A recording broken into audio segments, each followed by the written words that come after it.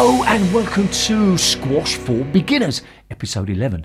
In this video, I'm going to remind you to use the correct grip, insist that you watch the ball hit your strings, warn you not to hit the ball too hard, and advise you to keep your distance. And then I'm going to explain the fundamentals of both the forehand and the backhand swing, followed by showing you 3 primary solo drill exercises that will improve your control. And finally, I'm going to introduce you to my new coaching assistant. Are you ready? Let's go. Let's start with some basic hitting advice. One of the biggest misconceptions about squash is that it's a wristy, flicky sport. It's not. Now's not the time and place to talk about it, but trust me, don't flick your wrist. The number of times I've seen new players use the wrong ball is OMG. Too often I hear beginners say WTP or all the different colours and dots. Watch my full video about squash balls for more details, but for now you should simply FMA and use a red dot. If you can take your eyes off my sexy knees for just 1 second, you'll notice I'm wearing squash goggles. Squash is not a dangerous sport, but the benefit of wearing those goggles compared to the slight discomfort is well worth it. Please wear squash goggles. Getting the grip right now will save you a lot of trouble later on. Holding the racket like this will allow you to hit the ball with control and power, as well as helping get the ball out of the corners. This is what it will look like for left-handers. Please watch my grip video for more details. It's episode number 9. The first habit to develop is watching the ball hit your strings. It's possibly the most important coaching advice ever used in racket sports. It may seem difficult or strange at first, but keep practicing it. Notice how I keep my head still as I make contact with the ball. Now, watch again. This time, notice how I keep my head still for a fraction of a second after I make contact with the ball and then look up. This is what most people do. They look up before they've made contact with the ball. Don't do that. Next, don't try to hit the ball hard. I know it feels great when you do, but until you can control the ball, hitting hard won't bring you many benefits, and in fact may cause you problems. For example, the ball may come back at you. Judging the correct distance from the ball is an important skill. As a beginner, you may focus on the speed and height of the bounce and forget to consider how far away the ball is from you. If it is too close to you, then you have no room to swing or adjust. If it is too far away from you, you don't have the ability to hit the ball with control and you will lack balance. The final element to talk about in the basic hitting section is the height you make contact with the ball. Ideally, you should be trying to hit the ball when it is about the height of your knee. This is only a guide though, and obviously during real points, that's not always possible or desirable. When you first start hitting the ball, you will probably not be able to hit the ball consistently, so you will have to adjust your position. This is one of the benefits of hitting the ball alone. It gives you plenty of practice in learning to be in the right place at the right time. So, if you find yourself moving around a lot during the solo drills, don't worry. It's all part of the process of improving. Let's look at the fundamentals of the swing now.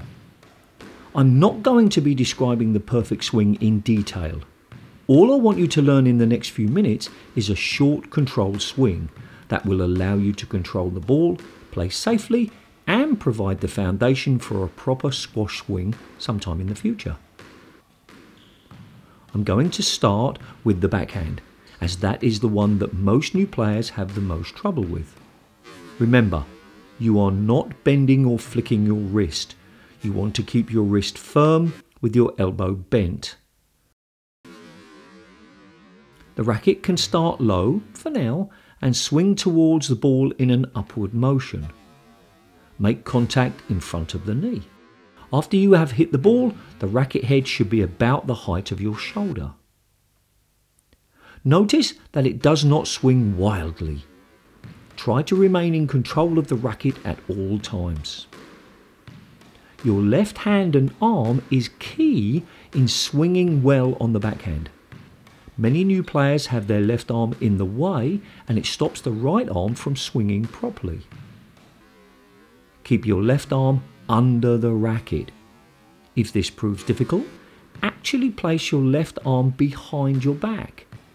This is a temporary measure to demonstrate how much better you can hit the ball when your left arm is not hindering your swing. A progression of this is to place your left arm high and away from you. This will ensure your racket starts low and swings in an upward motion. To summarise, bent elbow on preparation, firm wrist all through the swing and controlled follow through at the end. Moving on to the forehand. The same key points from the backhand apply to the forehand. They are short, low, forward swing.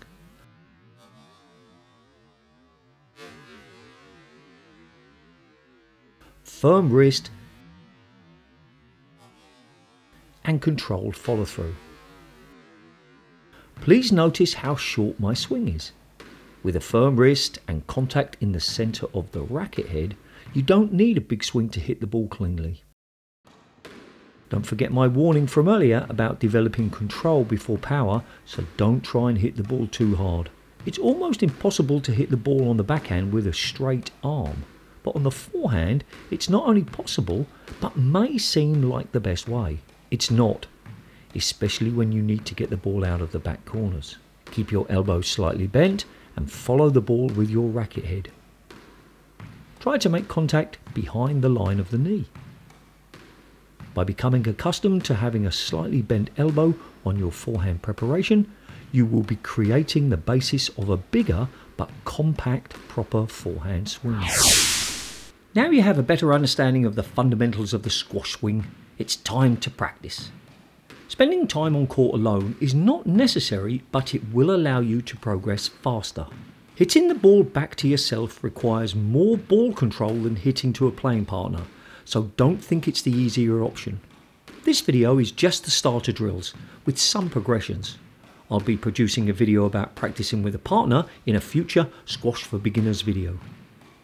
By the way, a drill refers to a single shot or combination of shots used to practice a particular skill or tactic. Remember, make sure you are using a blue or red dot ball. You need a ball that bounces when it's at room temperature. Look at the difference in bounce between a red dot and a single yellow. I've created a full video about squash balls which you should watch if you are unsure about what the colours and number of the dots mean. It's episode number 7. I've been using a red dot in all the previous demonstrations in this video and will continue to use it for the drills you're about to see. When you feel that a red dot ball is too bouncy, then you can progress to a single yellow dot. Until then, keep using the red dot. Standing near the short line, that's the line that goes across the court, hit the ball back to yourself. Aim to hit the service line, that's the line on the front wall. Your objective is to hit the ball at the same speed and height consistently. If continuous hitting is difficult for you, try hitting one shot and then catching the return. Throw the ball up, let it bounce and then hit it, and so on. Try to hit 10 shots without any mistakes and without having to move too much. Once you can do that, try 20. Now try the backhand. Most people find the backhand harder, so don't worry if that's true for you. Don't forget to keep your left hand out of the way, maybe even putting it behind your back. Progression A. When you can do 20 with no mistakes, it's time to add a target. Place a sheet of paper on the floor and aim to hit it. Progression B. If you're having fun and able to hit at least 20 without a mistake, it's now time to switch between forehand and backhand. Again, aim for consistency. Progression C. Now hit one shot back to the same side and then one to the other side. Progression D is switching between forehand and backhand and using a sheet of paper as target for both sides. Can you hit one forehand and one backhand target consecutively? Now it's time for drill number 2. Drill number 1 was all about controlling the ball while moving very little. Drill number 2 is about controlling the ball while moving. A key ability in squash is being able to adjust the height and the speed at which you hit the ball to control where the ball bounces. Start by standing near to the front wall and hit the ball back to yourself. Each time hit the ball a little higher and a little harder so that you have to move backwards towards the back wall. Do it in small gradual steps. It's not a race to see who can reach the back wall first. Keep watching the ball hit your strings and stay away from the sidewall. If you need to, do it nearer the middle of the court.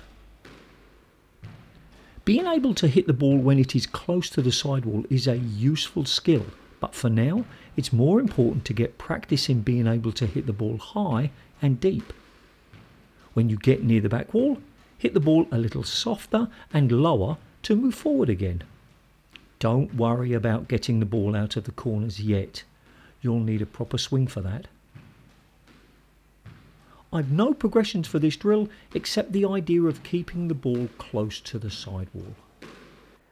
Drill number 3. Assuming you're right-handed, start with your back near the left-hand sidewall and hit forehands. Keep your swing short and controlled. Then hit the ball so that you have to walk forward a little to reach it. Do this until you are near the right-hand sidewall. Then hit the ball so that it comes back towards you and you have to move backwards. You make the ball travel away from you by making contact with the ball just slightly behind where you would hit a straight drive. This position will ensure the ball goes away from you. It takes practice to get the timing right, but that's exactly why we're here, right? Just like drill 2, it's not a race to see how quickly you can get to the other sidewall. Slow and controlled is much better than fast and wild. To make the ball come back at you or even a little behind you, you need to make contact with it just in front of where a straight shot would be. The difference is quite small, but very important. Do the same on your backhand. To be honest, as long as you're enjoying yourself and feel that you're not too tired, do all these drills for as long as you want. Let's put this into context. Allow me to introduce you to my new coaching assistant. I will use them occasionally to help demonstrate certain aspects of the points I'm making. Imagine yourself in this situation. Your opponent hits the ball here and is standing here. Then suddenly they fall over. No, that's not quite right. Let's try that again. Imagine you find yourself in this situation. Your opponent has hit the ball here and is standing here.